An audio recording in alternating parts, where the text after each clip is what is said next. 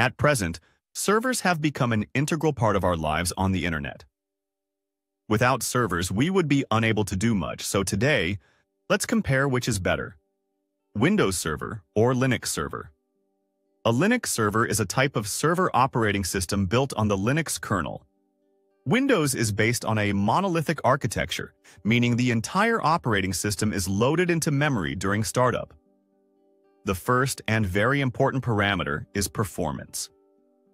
Linux can handle multiple tasks simultaneously and sustain high loads. So compared to Windows Server, Linux has superior performance. Additionally, Linux Server offers the ability to optimize system resources.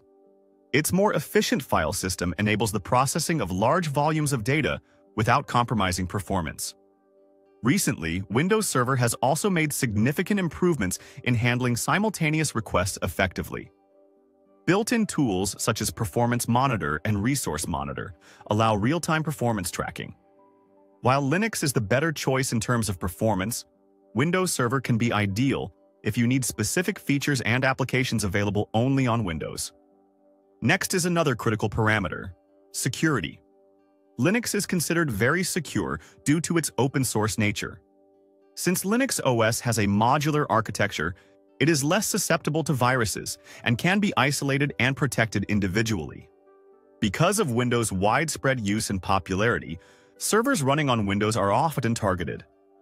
Although Microsoft invests heavily in Windows Server security, adding built-in features like Windows Defender, BitLocker, PowerShell, and Active Directory to help mitigate threats, Linux servers are not far behind. They also have robust built-in security features, making it even more challenging for hackers. When comparing security, Linux Server is generally regarded as more secure than Windows Server. Looking at these servers from a commercial perspective, you may be immediately attracted by the fact that Linux is known for its free software, which can significantly reduce costs at the initial stages.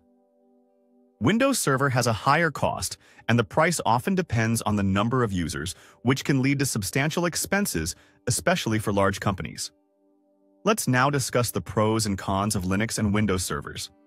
Starting with the advantages of Linux Server, the first benefit is customization, which can be almost entirely tailored to individual needs. Next is security and performance. Lastly, Linux Server is cost-effective, as it can be downloaded and used for free. However, there are also disadvantages. Firstly, the interface is quite complex and requires familiarity with the command line and various software applications. Compatibility can also be an issue, as some applications may not be compatible with the operating system. Furthermore, Linux Server lags behind Windows in terms of support.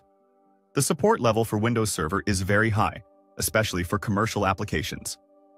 Now let's move on to the pros and cons of Windows Server. Starting with the advantages, the first is its familiar and user-friendly interface, which is easy to learn. Another advantage is optimization for Windows applications. The operating system is designed for seamless operation of Windows applications, making it ideal for organizations that rely heavily on Microsoft software, such as Excel, PowerPoint, and Access. Additionally, with Active Directory, administrators can easily manage access to resources. The downsides include the cost of the license, which can be quite expensive, vulnerability to threats, and significant limitations in flexibility.